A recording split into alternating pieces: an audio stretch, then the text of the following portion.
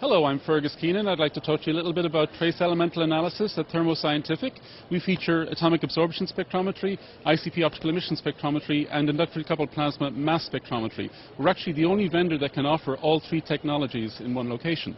Right next to me here is the X Series 2 ICP-MS, our latest ICP-MS system on the market for about 3 years now.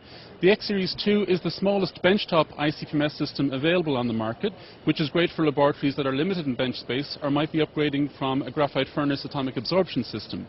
One of the unique features of the X Series 2 is that it's got the highest signal-to-noise ratio of any ICP-MS on the market, meaning that customers are not limited in terms of detection limit.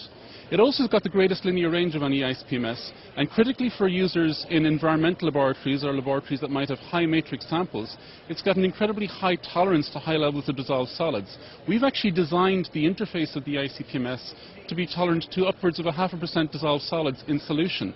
What this means for the user is there's less maintenance involved. They don't have to stop every day and clean the cones and then recondition the system. In fact, our environmental users tend to leave the cones in the system for weeks and months at a time without cleaning. On top of that, the mass spectrometer of the X Series is actually designed to be maintenance-free. There's no component in the mass spectrometer in the vacuum region that ever needs to be cleaned. So you're not going to be breaking the system down and shutting off the vacuum in order to clean lenses or replace collision cells. It's entirely maintenance-free. The only time you would ever go into the system to change the detector is on a yearly basis, or maybe once every 2 years, and it really depends on how quickly you burn through your detectors. But you can do that without an engineer present. The detector can be removed and replaced in under 5 minutes. So it's an incredibly easy system to live with and maintain, just like our atomic absorption and our ICP optical emission systems.